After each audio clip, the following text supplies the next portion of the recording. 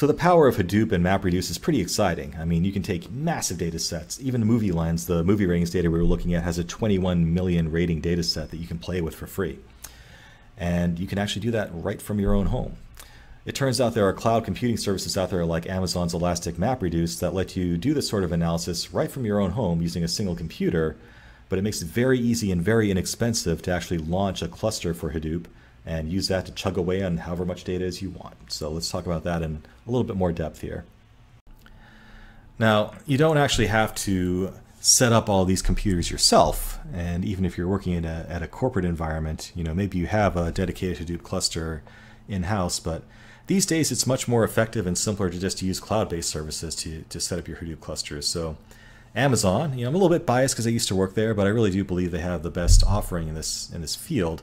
They have a product called Elastic MapReduce, and it integrates very seamlessly with some of the MapReduce environments, specifically the MR job one that we've been using so far in this course. And under the hood, it's all kind of magic. You can tell Amazon's Elastic MapReduce to use as many nodes as you want to, as many computers as you can afford or is appropriate for your job, and it will handle all the mechanics of actually setting up your Hadoop cluster, making sure that the Hadoop software is installed where it needs to be, and kicking off all the jobs that need to happen. So it all makes it all very easy. It's also very cheap too. So you can run a simple job like this, for literally pennies, because you're just renting time on Amazon's cloud services for what amounts to be a very short amount of time using very inexpensive commodity computers for your typical EMR job.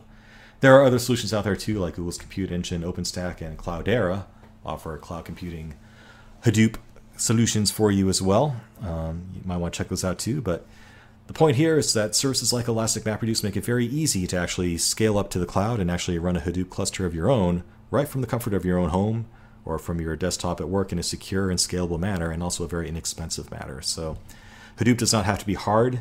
Things like EMR can make it very easy for you. So very important point. So that's the power of Amazon's Elastic MapReduce service. It saves you all the trouble of setting up your own Hadoop cluster. Why bother? You can just let them do it for you, right? Seriously.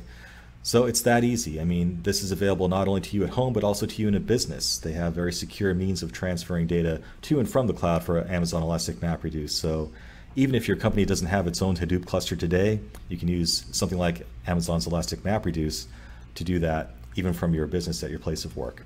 So it's a very powerful tool to have in your arsenal.